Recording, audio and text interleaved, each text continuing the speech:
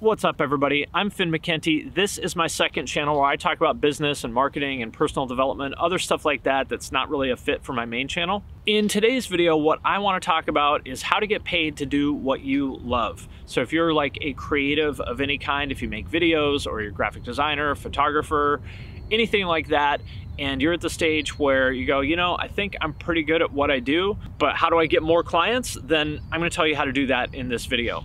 This is how I ended up working with like A Day to Remember and Periphery and Self-Help Fest and Intervals and, you know, pretty much all the clients that I've worked with over the past couple years. And I don't really do that stuff anymore because I really just wanna focus on my own stuff. I wanna just focus on YouTube and my main job, URM Academy. So a lot of people think that the answer to kind of getting your career off the ground as a creative freelancer is social media, and that is not true. Like, nobody gives a shit how many social media followers you have. What they care about is, if I hire you, are you gonna help me be more successful? Like, if I hire Finn, is he gonna help me make more money? And then what's gonna happen is they're gonna, and if you hit a home run for them, then they're gonna introduce you to their friends, because someone's gonna ask them, hey, do you know anybody that does X? Like, do you know anyone that does, you know, do you know anyone that does Facebook ads? Do you know anybody that does graphic design? And they'll go, yeah, I know this guy or girl. She did an awesome job for me last time. I'll introduce you guys. Word of mouth and referral are the way that this works. It's not like, think about it this way. Have you ever heard of anybody like hiring a videographer or graphic designer because they saw a Facebook ad? Like, it doesn't really work that way. Like, the way that creative industries work is word of mouth. So what you want to do is find that one breakthrough client. And for me, that breakthrough client was Periphery. The way that I ended up getting to know those guys was at my previous job back in 2014, I think. I worked for a company called Creative Live that's like online education for creative people. So like photographers and graphic designers, stuff like that. And what I was doing at the time, so when I started at Creative Live, they were basically only doing photography and business stuff. When I started there, they said, hey, should we do some stuff? Should we do music production courses? And I said, yeah, I can help with that because, you know, I know people in the music industry. I know some producers. And so I started that kind of department within Creative Live, like the music production department. And I got introduced to Matt from Periphery through our mutual friend, Bill, over at TuneTrack. TuneTrack makes a piece of software called Easy Drummer and Superior Drummer. So if you hear about people programming drums, they're probably using one of those two products. There's lots of other good ones, but those are the most popular ones. Bill knows absolutely everybody in the music business because of his job. And he introduced me to Matt Halpern from Periphery. Matt and I did a course at Creative Live called the Working Musician Playbook, where we helped people understand how to make a living as a professional musician, because Matt has done an amazing job of that. I mean, he's one of the smartest, most like business savvy people you're gonna meet in the music industry. And that course kind of showed people how to do it. Like, if you're a drummer or a guitarist or whatever, how do you actually make a living at that? So we did that. That was our first project together, and it went really well. I was like, I knew I was gonna enjoy working with him because he actually replied to my emails, which, believe it or not, most musicians don't do. But anyway, so from there, the next thing that Matt and I did, he introduced me to Kevin Lyman, the founder of Warped Tour. And with Kevin, I did a class called The New Music Industry, I think. Kind of a similar thing of like, how do you make a living in the new music industry where, you know, labels and record sales and all that stuff are turned upside down. And after those two things were, so Kevin and Matt were working together on a project at the time called Band Happy, so that's sort of how they were connected. So after those two things were successful, Matt and I said, hey, why don't we do a class about music production with Nolly from Periphery? Because Nolly at the time was producing a lot of their, well, I mean, Nolly was in the band at the time. He isn't anymore, but he's been recording and producing their last couple albums.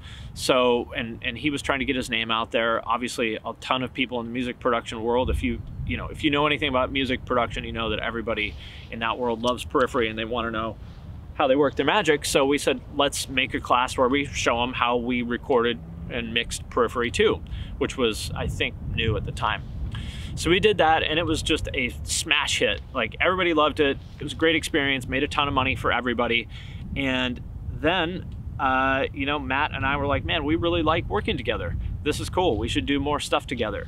So a little bit after that, the guys in Periphery, Matt and Nolly and Misha, along with our other friend Des from Good Tiger, started a company called Get Good Drums, making their own drum software, kind of along the lines of the stuff TuneTrack makes.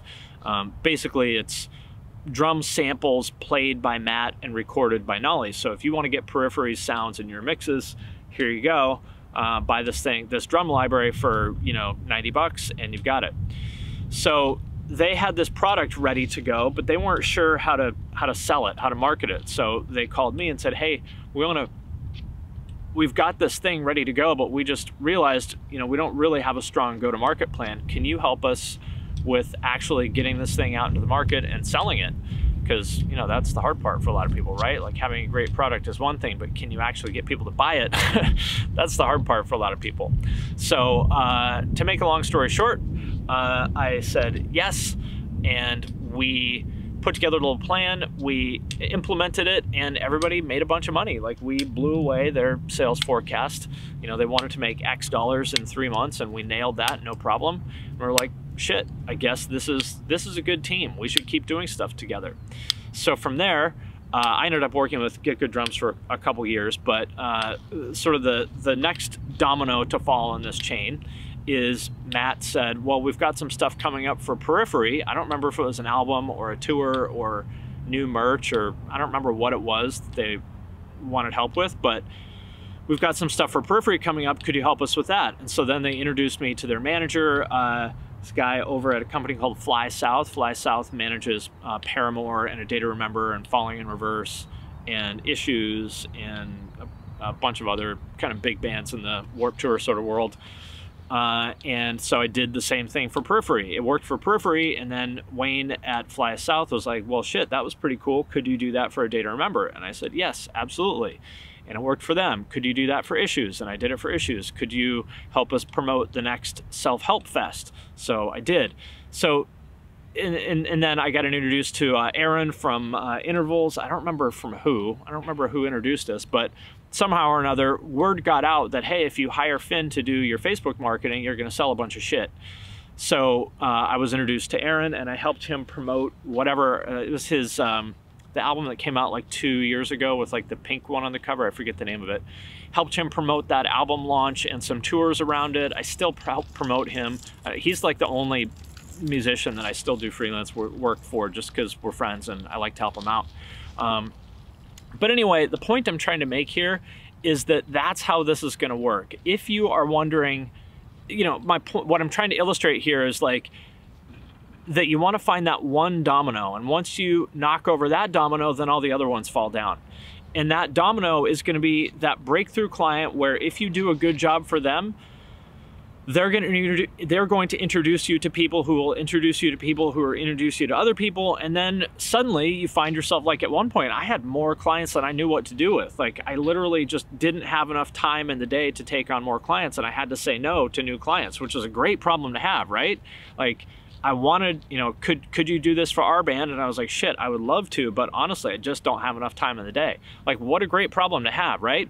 So if you want to get there, what you need to look for is that first breakthrough client. Find somebody where you can do a great job for them. And if you do that, if you nail it for them, what are the other doors that will open for you? And I would say, like, be open to the idea of doing that work for free, because the value of opening up your network like that is way higher than whatever amount of money that you would get paid for that work. So let's say you're a wedding photographer or wedding videographer, and somebody you know who is like really well networked, like an important, cool person like in your city is getting married. And this is your opportunity. Like, maybe they don't have a lot of money. Maybe they're a cool, well-connected person, but they don't have a lot of money. They're looking for a wedding photographer. Potentially do that job for free, because if this person is super well connected, like let's say they own a cool bar or something like that, if you do a great job for that person, now he or she is going to introduce you to all their friends who also need a wedding photographer, and those people will pay you. So if you take like the long game, you'll understand that the amount of money you'll make in the future by doing this job for free is way higher than the amount of money, and more important than the amount of money you would make in the short term by getting paid for this project. So the reason I mention this is because I think a lot of people are emotional about doing free work. Like they get all up in arms and say you should never do free work. I've done a lot of free work in my career and it helped me out a lot. So, you know, be deliberate about it. Don't let people take advantage of you, but at the same time, don't shoot yourself in the foot by saying no to a free project that could potentially open the door to like the whole rest of your career, right? So there you go. The takeaway here again is look for that first big breakthrough client, that first domino that's going to knock down all the other dominoes, and that is how you're going to build up your client roster and end up getting paid to do what you love. So hopefully that helped, and I will see you next time.